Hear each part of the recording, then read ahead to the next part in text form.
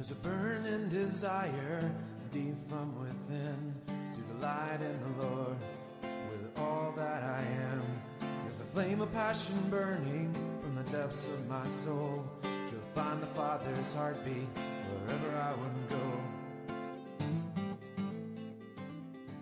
Well, Doctrine of Man. We're moving right along. We've been talking about, last week we talked about the soul, right? That there's this immaterial part to mankind that we have, whether you call it the soul or the spirit, the mind, whatever you call it, consciousness, that there's something that's not our physical body.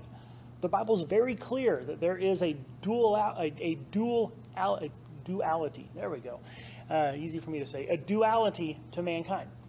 That we have this immaterial nature, this immaterial self that cannot be explained by physical means. The brain is not the mind. It's actually impossible for the material function of an organ to produce consciousness and rationality and will and emotion and all that. And so we have this immaterial part. I want to talk briefly tonight. What we're going to get into is man as sinner, our fall from grace. But before we jump into that, I want to say briefly, just to make you aware of kind of the ideas that are out there about how does the soul originate? Right? Well, where does it come from? We know that we have a body and we know we have a soul. We know where the body comes from, right? I hope so. Maybe whenever you were younger, someone explained that one to you. So we know where the body comes from. Where does the soul come from? And so there's basically four views, and they all kind of have some liabilities, and they all have some ways they answer questions and some ways that we could go, well, but what about? But just to lay them out there, here's what people tend to think. There's what's called emergence. This would be what physicalists, what materialists, they don't believe that there's actually an immaterial substance that is the soul. They believe that the mind just kind of, the soul is produced from the body, that it emerges, kind of the whole complex system of brain and biology that we have, that it just kind of naturally emerges. The idea of emergence is whenever you hit, something is greater than the sum of its parts. If you take water, for instance, right? Hydrogen and oxygen. Hydrogen is not wet. Oxygen is not wet. You put them together, you have a substance that is wet, right? And so that's emergent properties. And people say, well, that's what the mind is. But as we saw last week, we talked about some that doesn't actually work.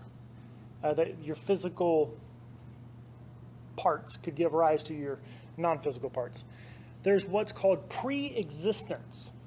That we all existed as souls or spirits or whatever have you, way back forever before God ever created the world. And so there's just like souls in heaven waiting to be born. And whenever this idea is that whenever a baby is conceived, at some point in there, whenever that life begins, God takes one of those souls already existing and sticks us into a body. And so that one doesn't really seem to have any biblical backing. Like there's nothing in there that really leads us to believe. From all points in the Bible, it points out that everything that was made at the beginning. There was no pre-existent. The only thing pre-existent was God. So that one kind of has that liability. There's what's called creationism, that God just creates a soul and sticks it in the body, right? And so you're born, or whenever you're conceived, that God creates a soul, ensouls the body, and that's how we're made. And that's actually the most common, the most widely accepted view. The only thing that I see with that one that I go, well, how does this work, is our sinfulness, right? We inherit our sinfulness. Well, if that's the case, then where did our sinfulness come from? That would mean that if we have a sinful heart, if we spiritually are separate from God and have this sinful condition in us spiritually, that means that God made us sinful and then, put us in our body. Unless there's something going on there I'm not seeing. That is a big liability to me, but maybe I'm just not understanding how that works. The fourth view is called traducianism. I don't know if that's named after the person who thought it up or whatever. This is the idea that the soul kind of develops the same way the body does. You know, in the body, you have the genetic material from the man and the genetic material from the woman. They come together and they grow and form a body. Well, this view is basically that there's some kind of spiritual parallel where something about that joining together, the Bible says that two become one, and in that joining together, the souls kind of do the same thing the bodies do, and they contribute to a new substance, a new soul that then develops just the same way the body develops.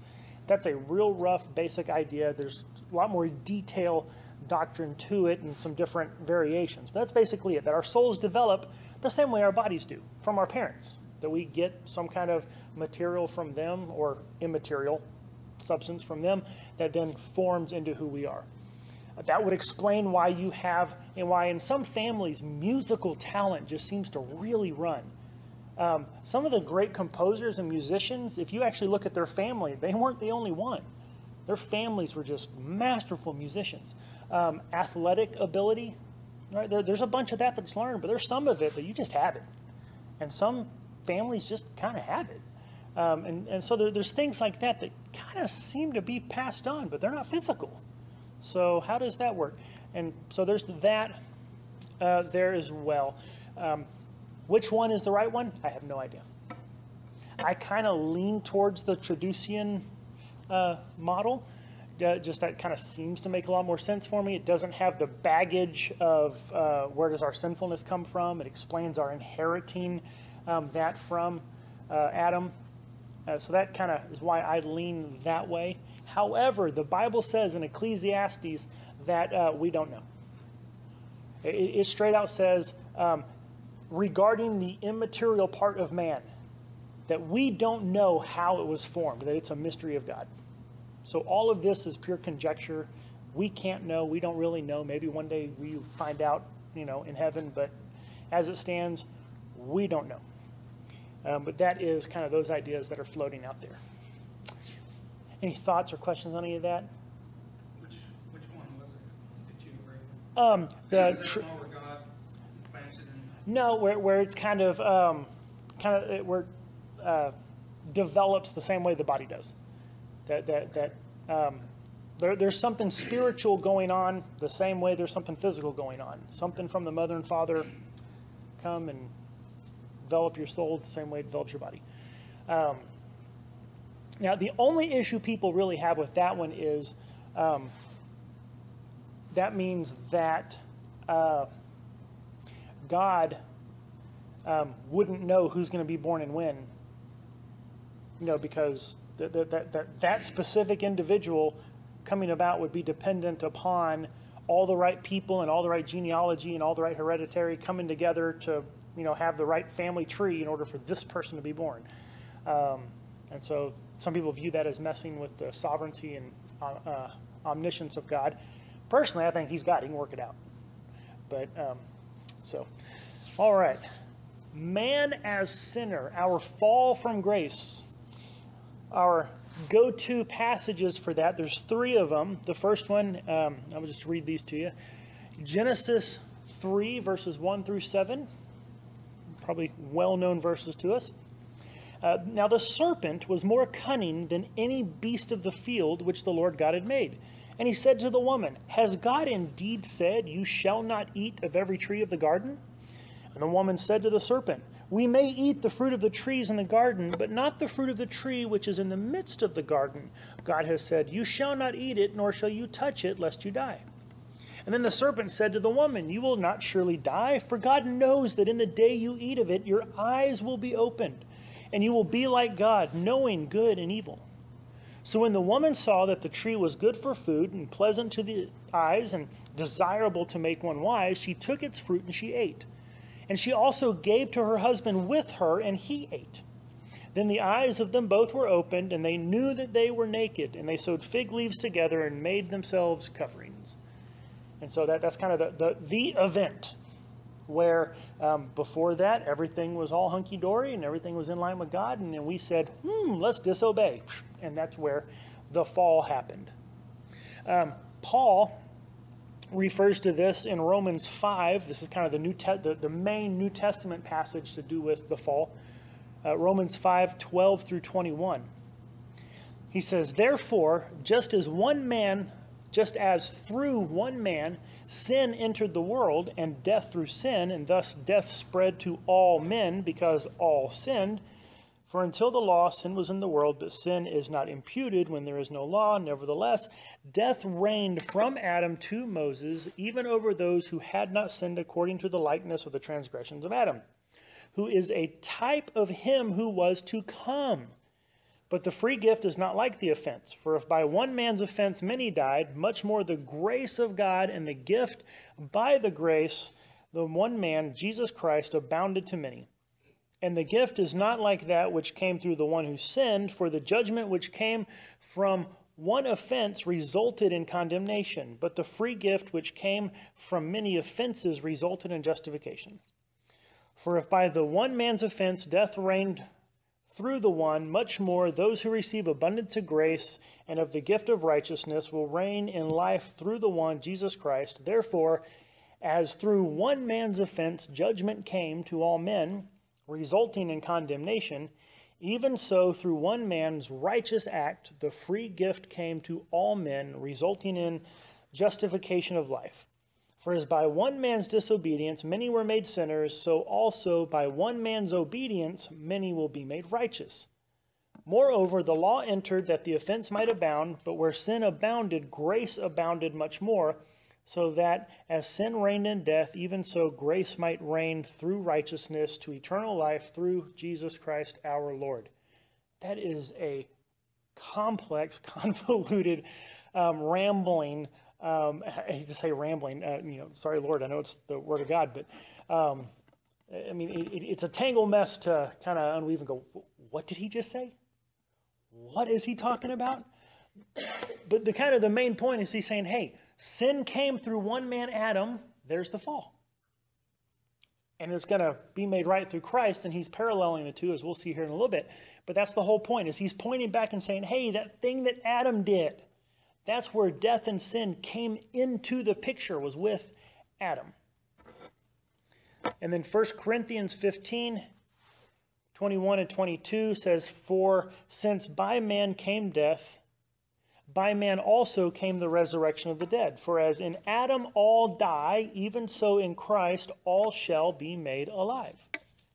And so there we have these three main passages that they point to this idea. There was a time in the beginning where everything was perfect with God. And then there came a time, something happened, and we fell from grace, and now there is sin and death in the world, and it's because of us. That's the main, just in a nutshell, doctrine of the fall, is that God made it perfect, we messed it up. Any questions on those passages? Any thoughts there? Okay, so our original state, before the fall came along, it's what theologians refer to as the state of integrity. We had the integrity. We were as we were meant to be. God made us and designed us this way, and this is how we were and how we operated.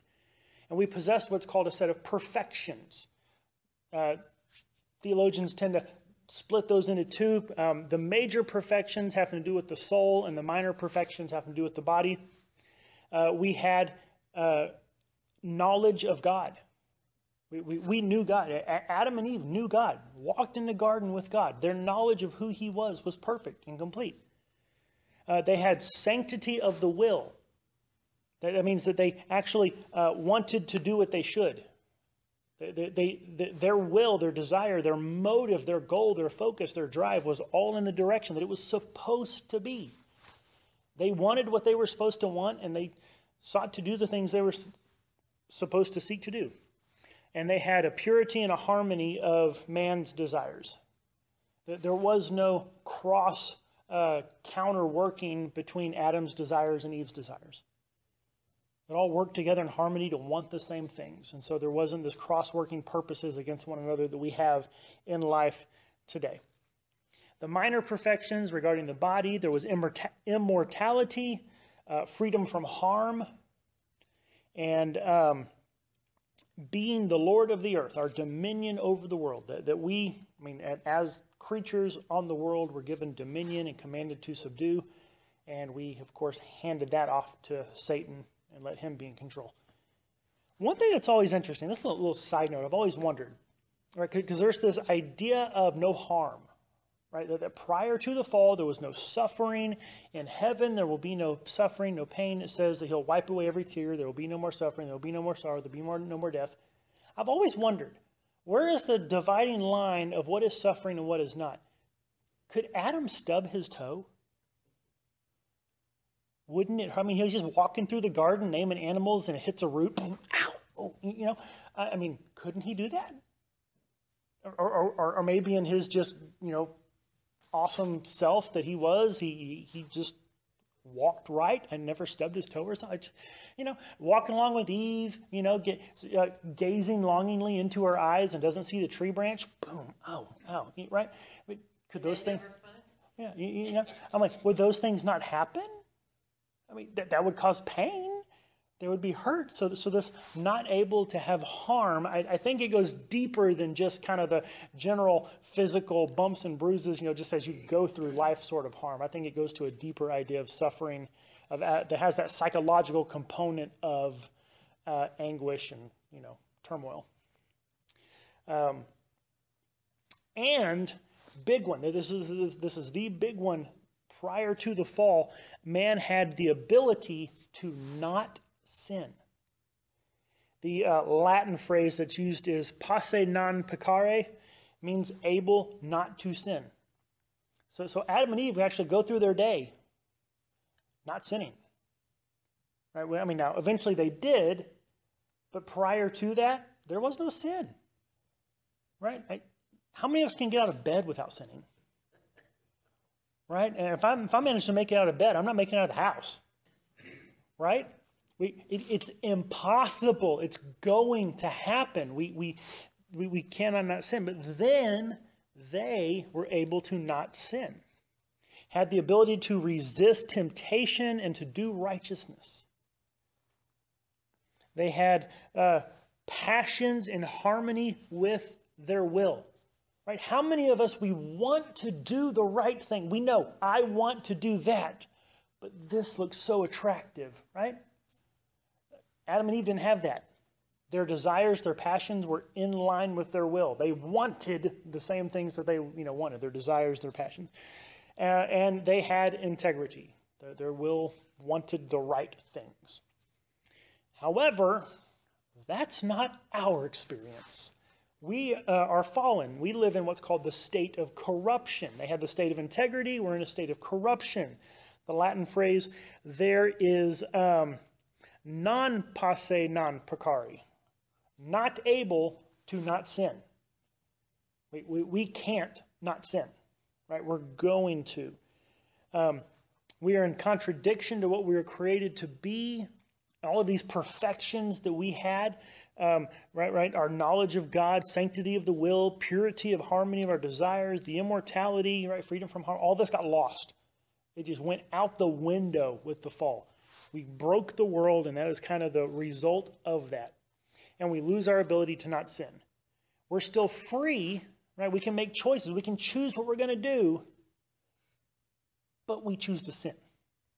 We might have different options of sin that we choose from, but we're going to choose to sin. The Bible actually says that even man's righteous deeds are like a filthy rag.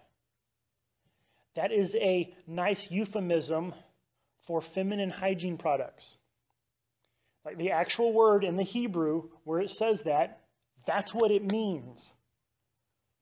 And so even our good deeds are so tainted with our selfishness and our pride that even our good deeds are like a filthy rag before God.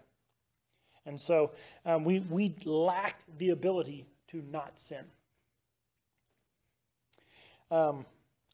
Any thoughts, questions, anything on that before we jump into the next part about where all this comes from? Kind of the two main views of that. Right? This kind of matching up with your experience?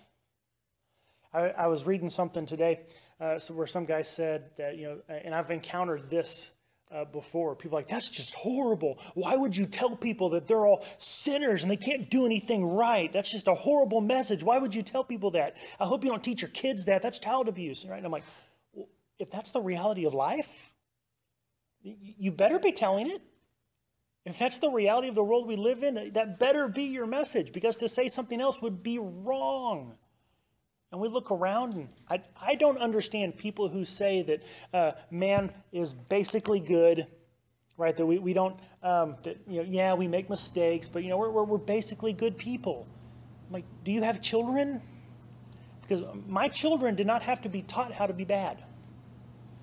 Okay, from before they could even roll over on their own or chew solid food, they were angry, selfish, demanding little things, right? That was not taught to them. It came natural.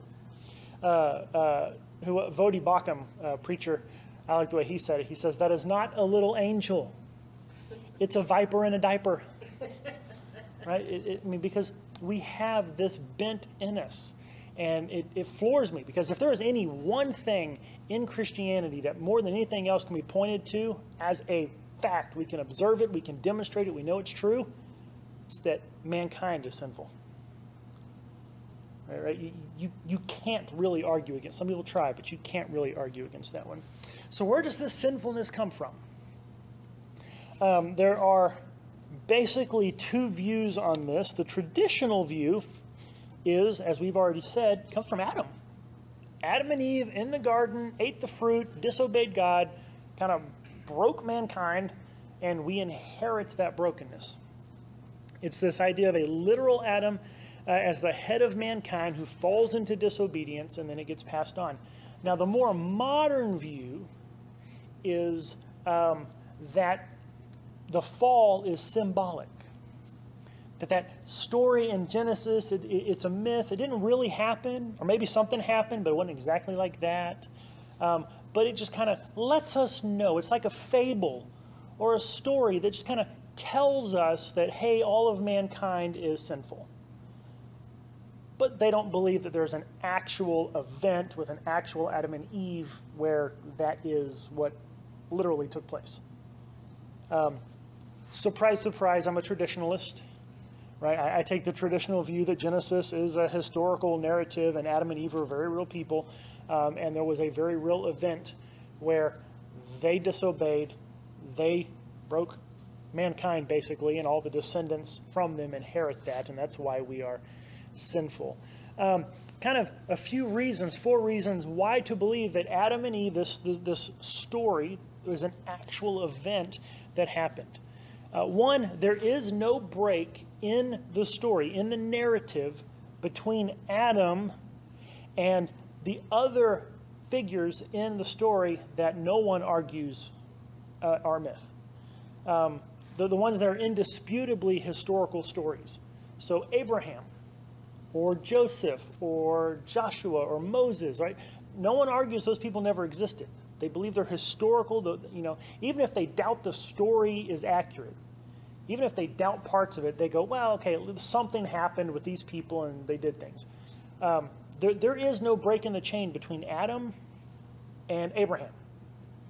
The story gives you from father to son, father to son, father to son, father to son, father to son, all the way through, going all the way back to Adam.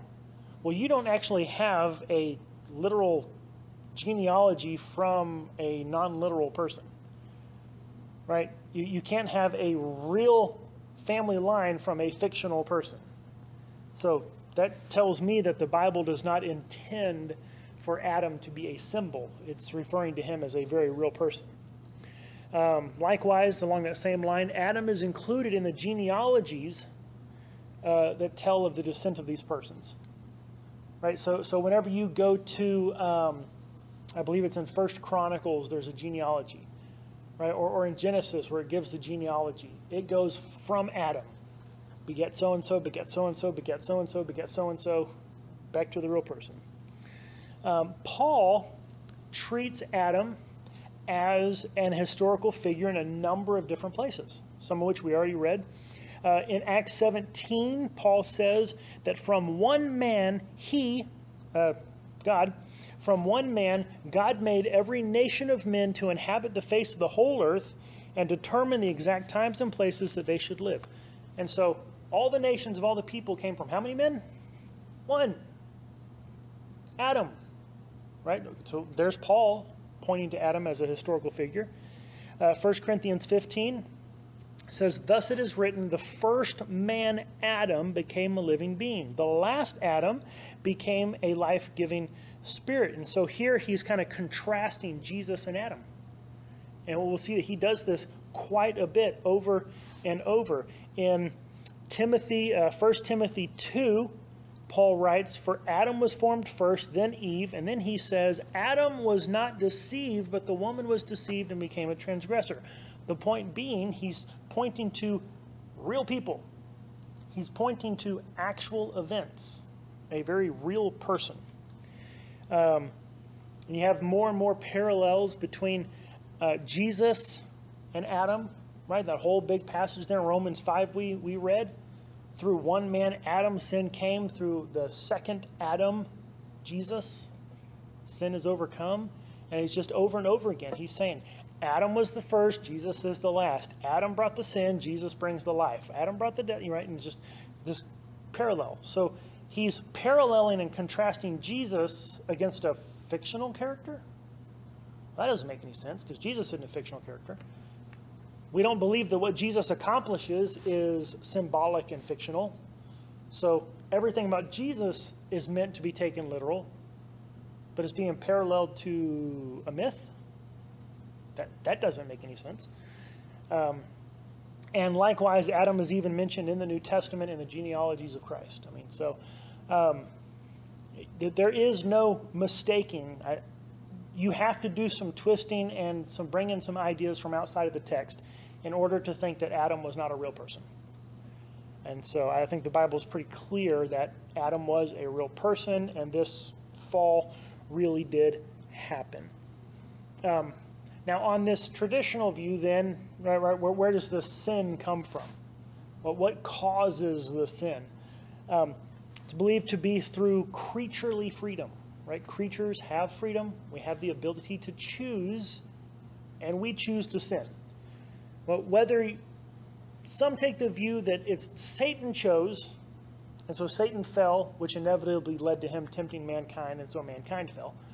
Or some people view that it was Adam and Eve's own freedom that they chose to sin. And so however it gets viewed, ultimately it comes down to freedom. Someone, and I think it's us, had, whether it originated with Satan or Adam, we know daily we have the choice and we choose to sin. And so,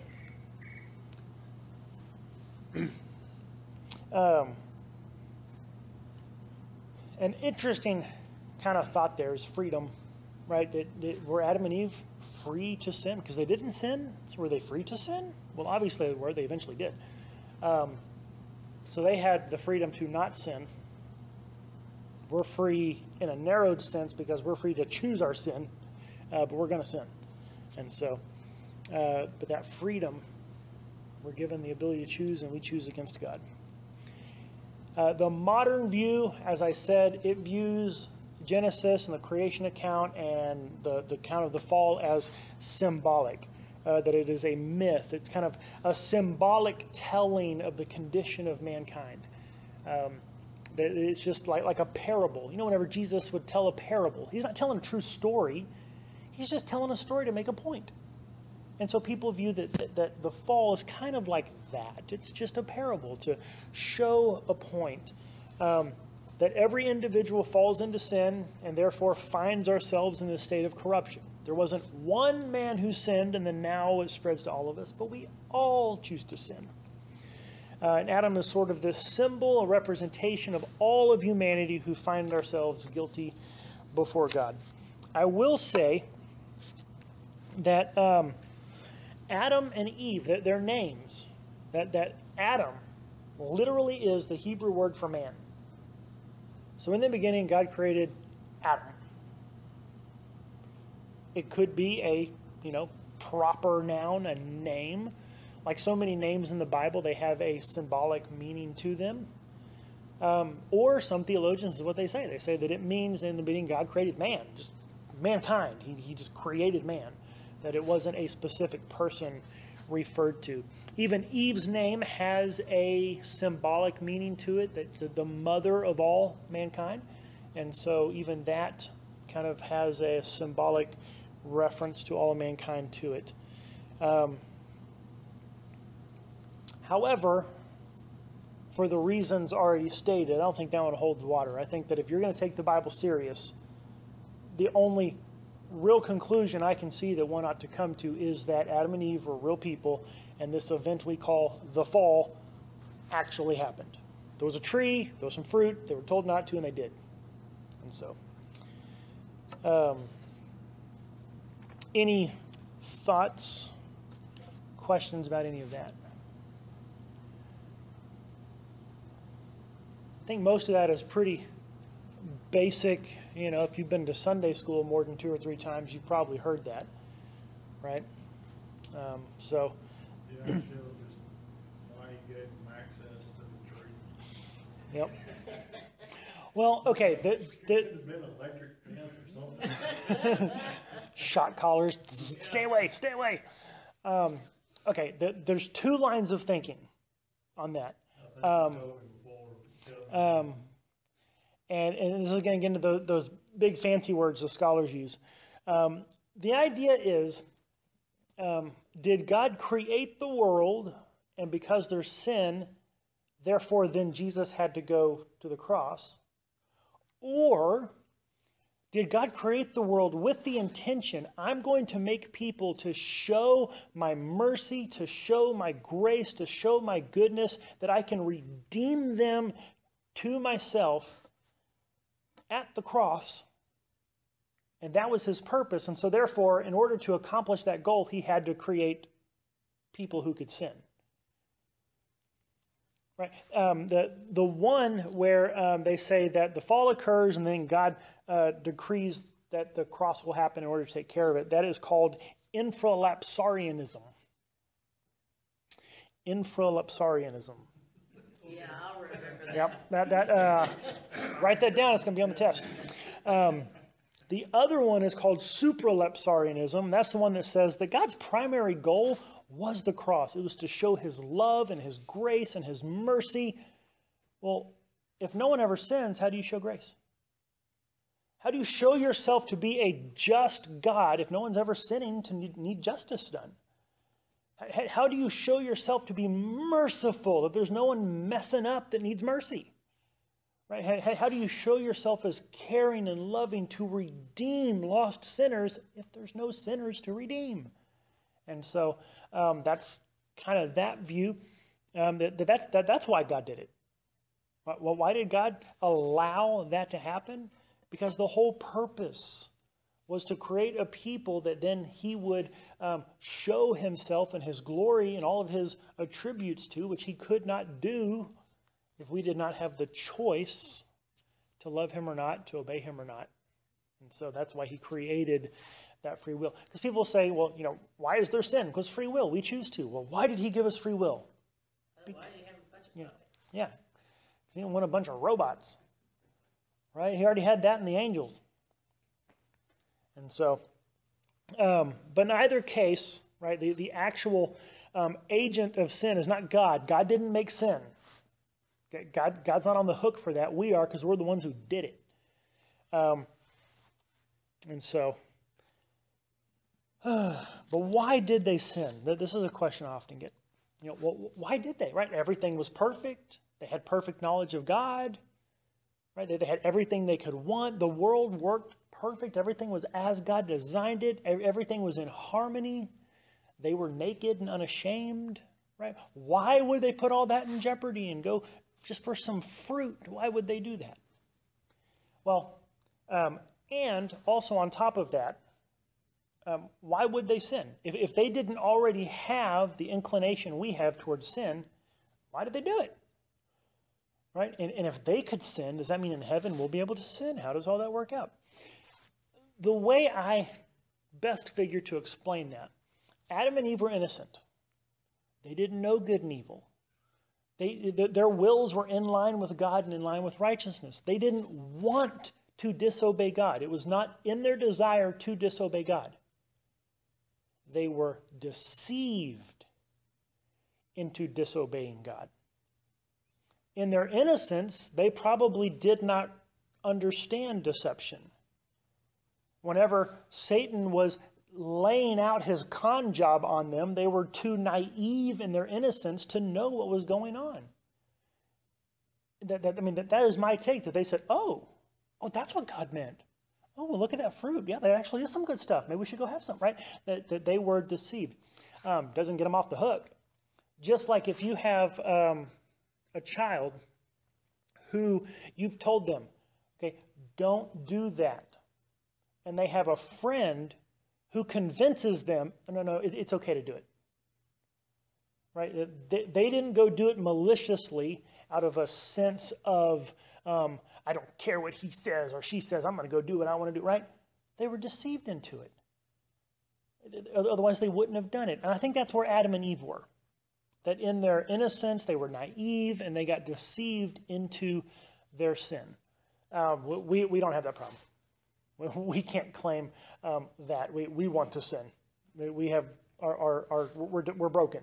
We want to sin. We're not able to not sin.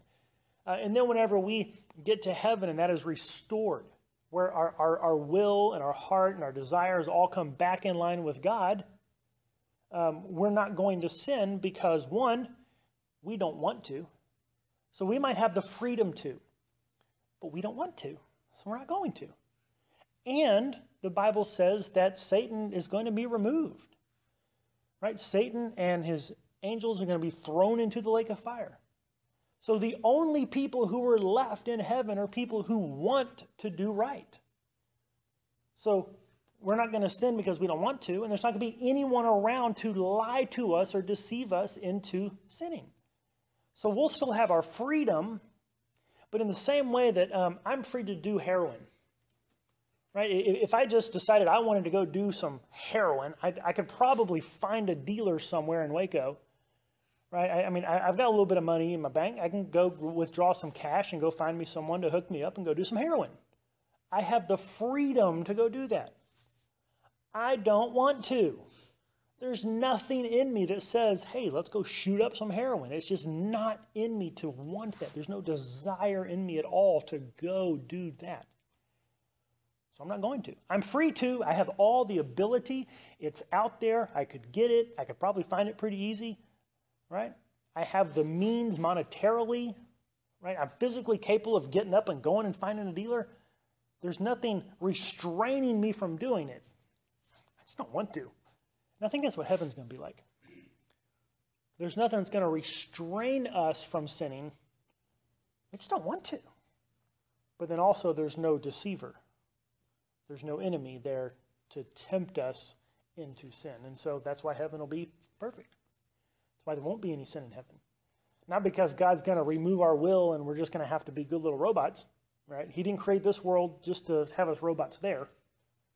Give us free will here and take it away there. We'll be free. We just won't want to do bad stuff. So.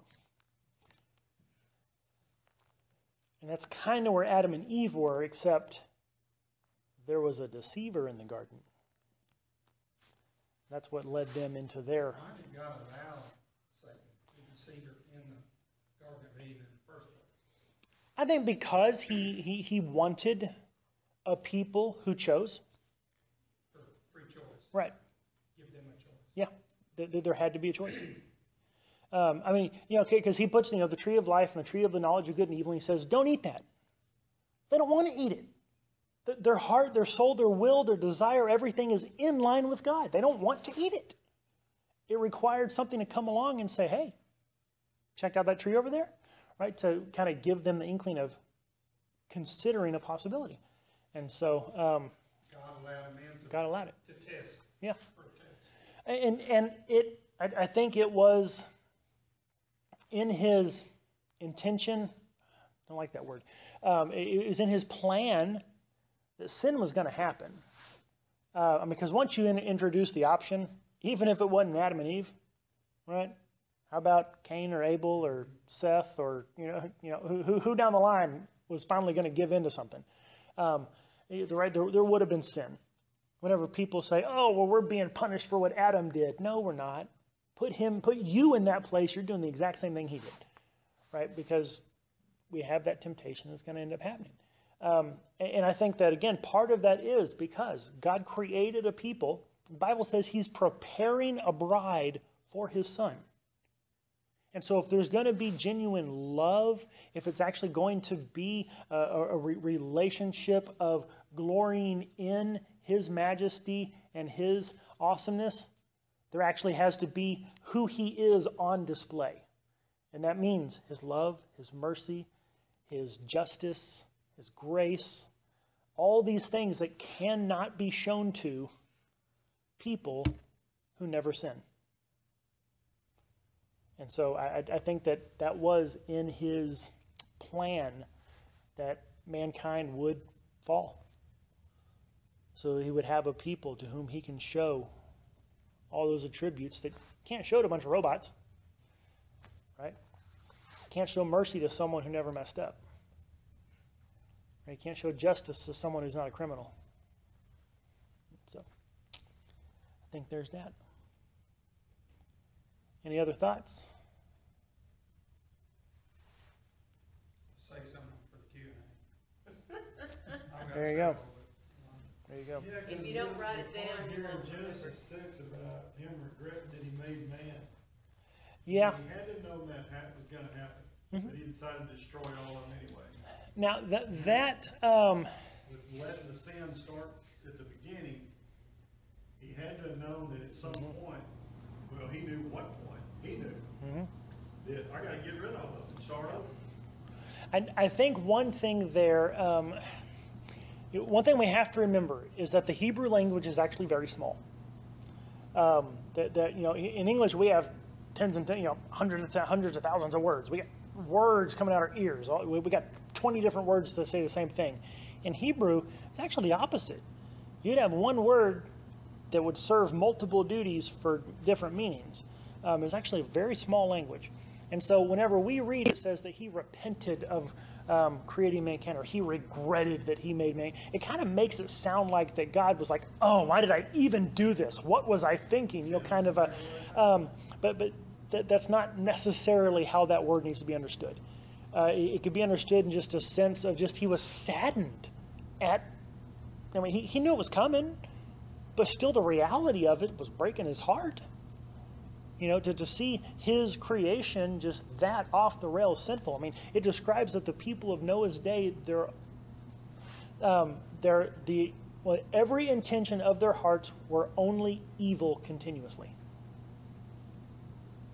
To see a people that he created to be the crowning jewel of his creation, to rule for him, to have relationship with him, to be that wicked and debased, right? It break his heart.